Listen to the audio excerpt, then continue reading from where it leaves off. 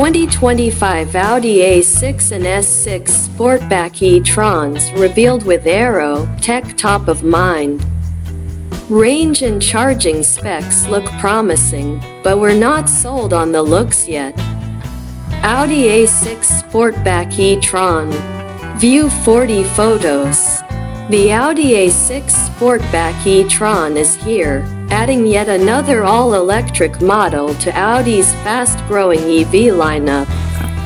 And for those who might want a sportier version, the S6 Sportback e-tron was just revealed alongside it. If you're already familiar with the Q6 e-tron, an electric SUV we've already driven, then you're mostly up to date on the underpinnings and inner workings of the A6 Sportback e-tron.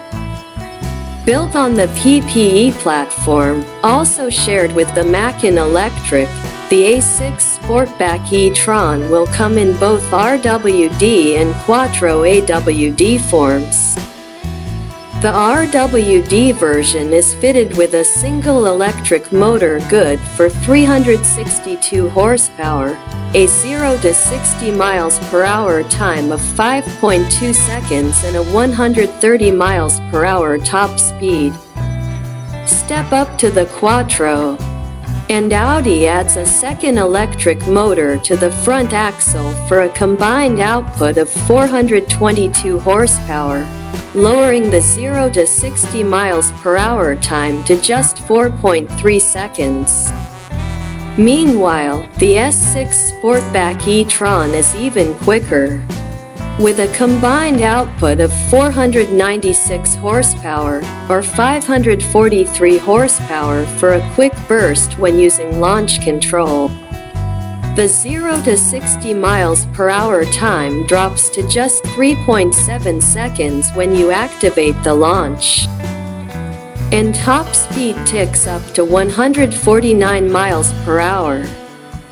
Every version of this Sportback, both A6 and S6, uses the same 100 kilowatt-hour battery pack with 94.4 kilowatt-hours usable. EPA range figures aren't available now, but WLTP estimates are.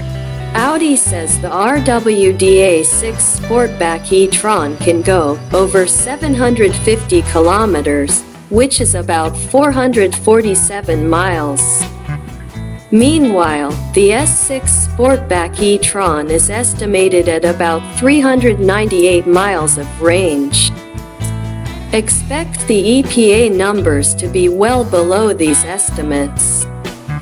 What we know will be impressive are the charging specs. The system's 800-volt technology helps Audi to a maximum charge speed of 270 kilowatts, which Audi says allows for a 10 to 80% charge in just 21 minutes. You'll still be able to fast charge on charging stations with 400-volt technology, too, as the A6 e-tron can split its battery into two banks with a voltage of 400 volts each, allowing them to be charged in parallel at up to 135 kilowatts. For those home charging, a 22 kilowatts AC charging option will be available later with 11 kilowatts charging available at launch. It's not currently slated for US sale, but a smaller 83 kilowatt-hour battery model will be sold in other markets. Audi S6 Sportback e-tron. View 31 photos. As for the car's design, the theme of the day is smooth and clean. It has a similar bulkiness to its lower half as the Macan Electric does, emphasized even more by the black insert in the sill area, which Audi says is there to highlight its floor-mounted battery design.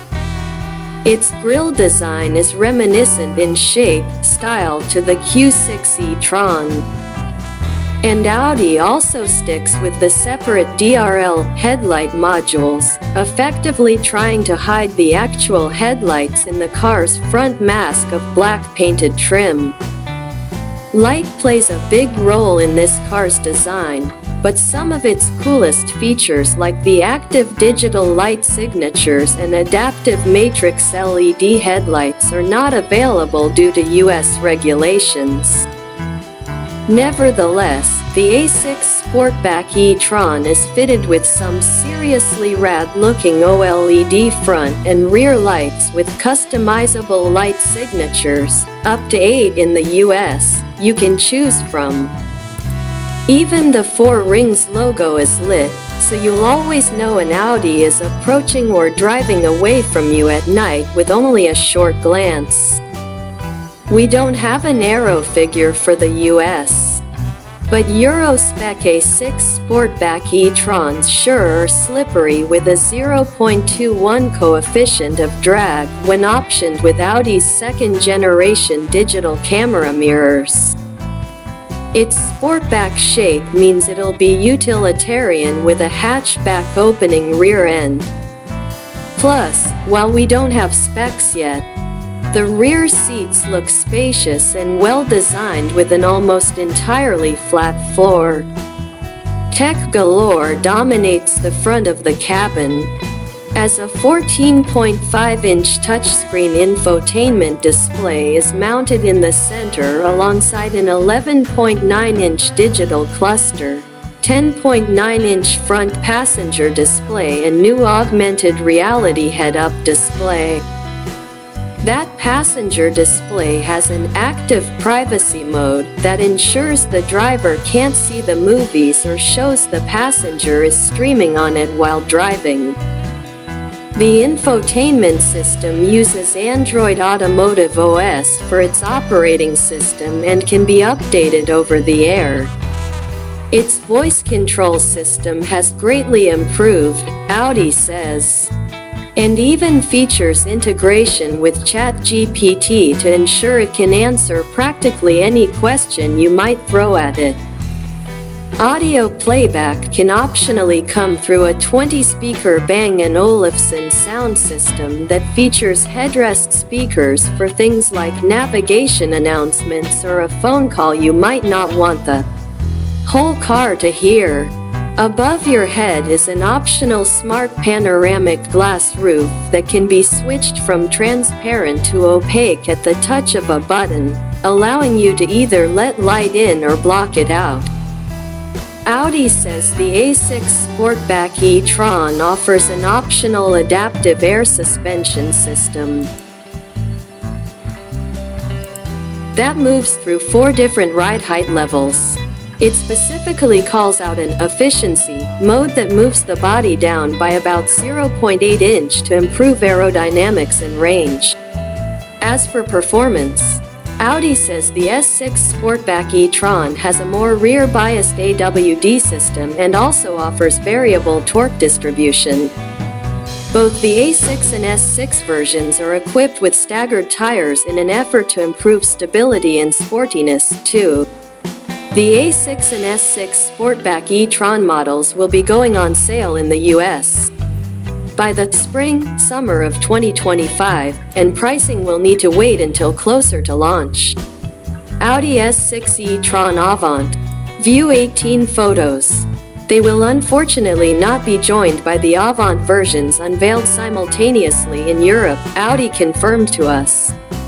You can see photos of the electric wagons in the gallery directly above. Just like the Sportback, Audi revealed the wagon in A6 and S6 versions, meaning there's both a tame and a spicier version that we won't be getting here. Practically everything is the same between the Sportback and Avant outside of body shape, and as expected, the wagon is less aerodynamic and suffers slightly in total range as a result.